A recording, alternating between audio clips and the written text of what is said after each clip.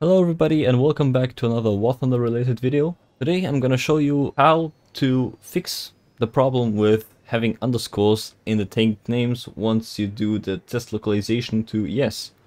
If you do not know what I'm talking about, basically it's the bug that appears once you activate, the thing to be able to rename the kill messages, and there might be other solutions for that out there, but not many as I'm aware. So I'm gonna show you a way how you can mostly fix that problem, but be warned, you gotta do most of it manually. I have an idea, which I might talk about later, but for now let's just get into the things. And for those who have absolutely no idea, I'm also gonna show how to enable the custom kill messages. If it doesn't work, I'm sorry that I'm probably leaving something out, but there are many tutorials out there that teach you how to do the custom kill messages. So yeah, in the case it shouldn't work, just look somewhere else. So, before we even start, I recommend you to download Notepad++, and if I don't forget about it, I'll leave a link to that in the description. And that will basically enable you to edit the necessary stuff, but to even get to the part where you can edit like custom kill messages. So yeah, once you have that, you should go to your War Thunder localization. For me, I have a special shortcut for that. For me, it's in Steam Apps, Common, and then War Thunder. And from there, you basically want to go down, find the config.blk file. First you click it, then right click it, and then you click edit with Notepad. Once you've done that, you should get something like this from all up here. And basically what you want to do is go down till you find debug. And then you gotta test add, if it's not already there, the test localization, this line right here. And basically it's gonna be on no first, but you gotta edit it to yes to enable the editing of your desired kill messages. And if you want to reset everything back to normal, you just make this to no and it should be all fine again.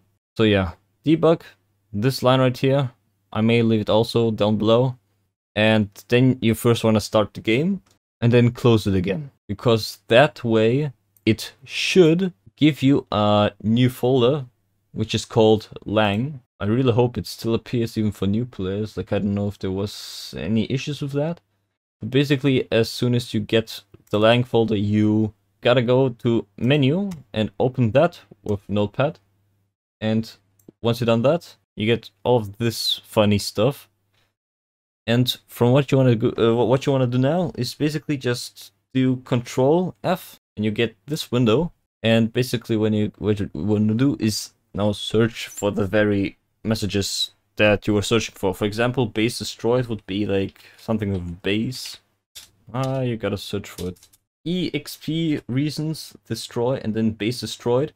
And what you want to do then is to basically select this part and edit it to whatever you desire. Just leave the things on the outside as they are. If you want to edit it for another language, do it for something else here.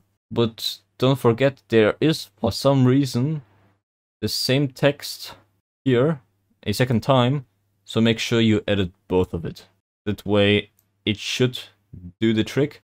Alright, the next thing we want to do is to address the problem, and I'll show you it in game. And oh, before you do anything else, make sure to click Control S to save, because if you don't save, you don't get shit. And what you notice is if you go to any nation and basically take a look at any new vehicles they added. So for example here, you have like weird group names, and you have stuff like the germ flarakrat. Yeah, funny stuff. And yeah, it just kind of bothers me, at least, because it just looks ugly. And I've seen that some YouTubers just have like custom kill messages but don't edit that stuff because they don't really bother, but I really bother. It's just ugly. I don't like it. So yeah, I kind of looked around in the files of War Thunder, and I think I found a way how to at least edit the basic name. Oh my god. Again? Man, how much time has passed and the tanks still get stuck? No. Not you two. Oh my god. Yeah, never mind. So, yeah, you basically have a bunch of tanks that have weird long names. It looks ugly and... oh shit, now they're shooting. And basically I found a way how you can fix most of it. What do I mean? Well, the names that are being displayed are corrected, and so should they also be in matches. But once you hold your mouse over it and basically get this title card, you still get like bugged names of the weapons and bugged names in the title card that for some reason doesn't change it, and I haven't figured out yet why that's the case. And also in options, you get some bugged stuff like the benchmark that is new, it also bugged out. But what I recommend, if when you want to change the certain settings, I recommend you simply just switch back in the localization files, switch it back to no, and do what you need to do, set it back to yes, and then have fun. Because the reason why you're all doing this is just for the custom kill messages, so it shouldn't be a big problem to switch back or anything. This really is just a feature that is being done just for simple fun. And I already fixed stuff for the ground USSR tree. As you can see, the Turm S, it was broken, I changed it back, and you see here, the title card is broken for some reason.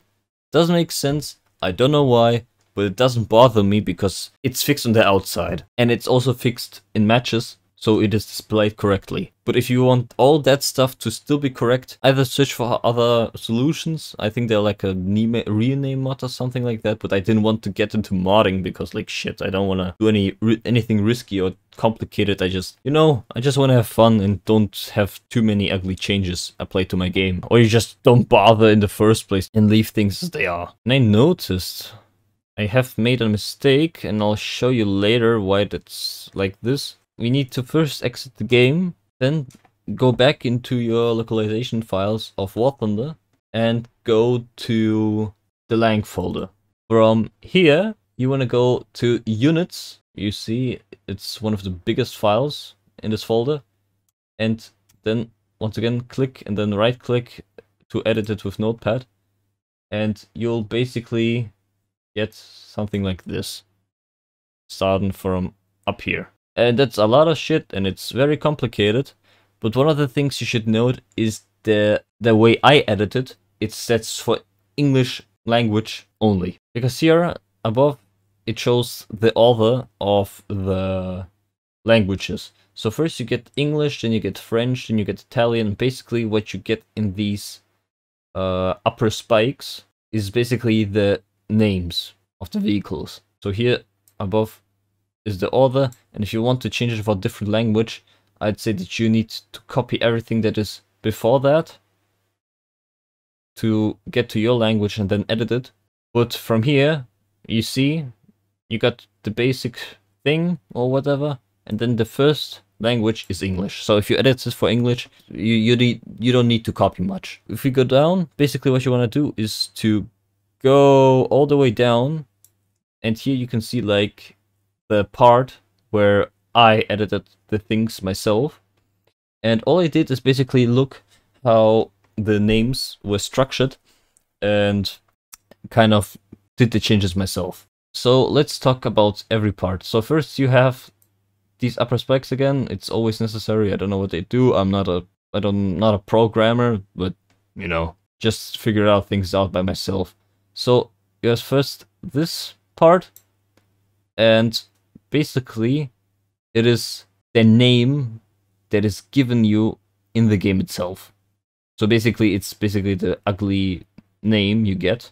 And once it's done, so I can show you the basic structure you need, would be something like this. So without the names, you would get, this is the basic structure you need. So basically here is going to be the ugly name. Oh god. And here is going to be the actual name, that normal name that should be displayed. So I'll also copy that in the description below so you can just copy it. But for broken group names, you need to do something different, and that's this line of code. And you just basically slap all that shit just below everything. It should work normally. And here you should get something like this also. Also gonna put it down below. Basically here again, uglyname, normal name. And as we saw before, there was a bug on a certain vehicle. It was the Ussr here. Yeah, exactly, the T28 1938 version. And basically, once you put in the name, you don't need to put an underscore anymore in it. You just write in these upper spikes what should really be displayed, so it also just normally accepts space. So yeah, and don't forget to save once you're done. But that's for ground vehicles. For helicopters, you don't even need to write the USSR part. I didn't look into planes, but planes should be something similar. As someone who has a second monitor, it is obviously easier to edit it. But what I recommend you to do is to go into War Thunder settings. So if you have a second monitor, basically what you want to do is click on Options, Graphics, and change the mode to full screen window. You can just move your mouse out to the other monitor without bothering that it will go away. So basically you can, like, let's go to Germany, and like we wanted to correct the Flarakrad. I know it's that Flakrad or whatever the hell it is, and change it. And basically on the second monitor, what you want to do is to, for the one thing, open Notepad to write all that stuff down, put it to the one side so that it takes up half of the screen, and on the other side you want to go to the War Thunder wiki page. From there you then go to ground vehicles or whatever the hell you want to add it, and to the desired nation. From there you basically put out the layout like this, so you have like left side or however you want to do it, just it's all closed by itself. And then write the ugly names. So what we have here, germ Flarakrad, and then type it here. I'm just gonna make a space to signify that it's a different nation. Copy like the something else I had, and then we wanna change this part to what we have there, and it's germ, and the name, how it's given in game, and then shop because it's apparently they call the normal tech tree shop. Interesting, says a lot about Gaijin. And then change it to the actual name, and if you're not sure, as said, open your beautiful War Thunder wiki window and just click in there, and then you see it's has Flarakrad because of its name, but it's actually called Flugabwehr-Raketensysteme Roland auf Radkraftfahrzeug. So yeah, if you are a really funny German kind of guy, you can just take all of that shit and slap it in here for the funny, then you click save, and then you gotta restart the game.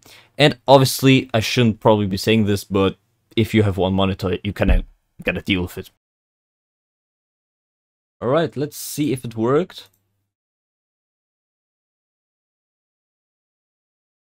Oh my god, guys. It didn't work. Just kidding, it worked. But the small window just couldn't take it.